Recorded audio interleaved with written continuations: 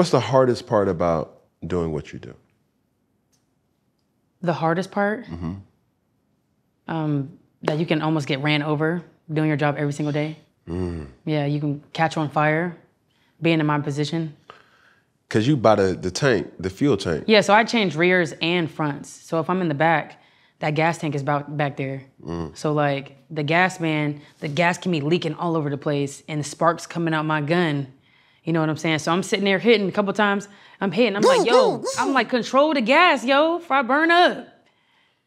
Like, help me, please. And I'm looking at the fireman like, help me. I'm looking at the fireman like, look, if I catch on fire, you better put that fire out ASAP. Has that ever happened?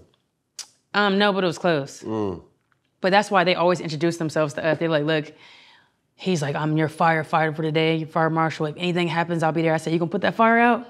He said, yeah, I got you. Wow. Yeah.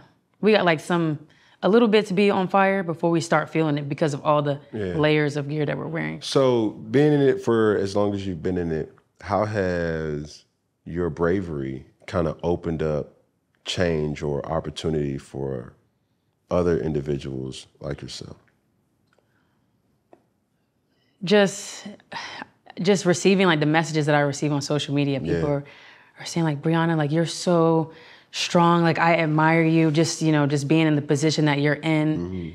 You know, like things have been hard for you, but you're still like going, and just before, like when I started NASCAR, like I was afraid of joining because I didn't know like what the outcome would be. I didn't know how people would view me. And obviously like not seeing that many people that look like me in the sport, like almost made me not want to join. But then I realized at a point in time, I'm like, this is much bigger than me. Let me be the first Black woman to come up in here and let me pave the way for other people, other women that look like me, just women in general, because, I feel like women seeing me now, they're like more open to saying like, how can I be the next Pit Crew woman to join? But before that, they weren't really saying that. So, now sell me on what's the great shit about what you do, like the experiences that you've been able to kind of witness over the years. You get like a nice adrenaline rush too doing a job. It's just like, even though, the car's coming in like full speed, like there's a chance that we can get ran over, but the adrenaline, it's like excitement, for all of us. And you know what they call that? What? That's toxic. Toxic? I know, it's crazy. Yeah. But we're still like a little nervous too. But it's saying a lot about you. No, it's not. Stop. Toxic. Yeah, but I mean, NASCAR's opened up a lot of doors for me as well. Of course. I was on the Titan Games as well. Dwayne Johnson's TV show, the first season. How did we do? I was memorable on the show. People remembered me. I did good. But when they say shows are rigged. Oh, we going there? No, we going there. We going there. Okay. We going there. I wasn't going to go there. Okay, please do. Let's turn down that. Turn down the excuse lane real quick. No. So I was on a challenge called Uprising. I went up there, just the whole thing. And then the next challenge after that, it was called why am I thinking Optimus Prime? That's a Transformer. It was called something crazy because it was a bunch of like obstacle courses. We had to like punch holes through like a 12-foot wall and while climbing up the wall, dragging like a 100-pound cement ball.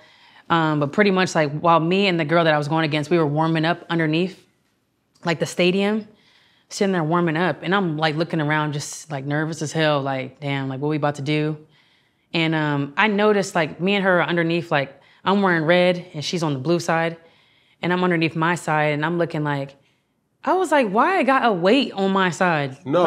Yes, I noticed that before we even started. She would tell you today. I don't know if she talked about that after she won the challenge, but she would probably tell you if somebody asked. Like, I said, why is there a weight on my side and you don't have one on your side? She was like, I don't know. Then it was like, all right, Brianna, Jackie, you ready? And I'm sitting here like, what? And I said, surely nothing's about to happen on this part. And I got to the part and at the top, there was something I had to like turn and it was not turning. And I was like, oh my God. They I was like, finessing that's what I was me. like, yo, damn, they're trying to send me back to NASCAR soon. Because it was in the middle of my NASCAR seasons too, I went. What? So maybe it was like How much was the grand prize? 100,000. Yeah, but after taxes and stuff, it's probably like shit. It's still 100,000. Yeah. It's still 100. My girl Charity won that. Wow. Charity Witt. Yeah, she's a pro strong woman. It was like Just strong as hell. She was dragging that cement ball like she was walking her dog. was it CrossFit? Yeah. Yeah, she's like bigger too. So outside of, let's say, NASCAR, what are some of the things that you're interested in? Like, how do you come down from that testosterone masculinity on a given situation? I like to write out my thoughts. I journal. Really? I'm an aspiring actress as well. No way. Yeah. I was a communications major. Did acting things on the side. Okay. I couldn't be a theater major because that like kind of interfered with basketball and like our practices and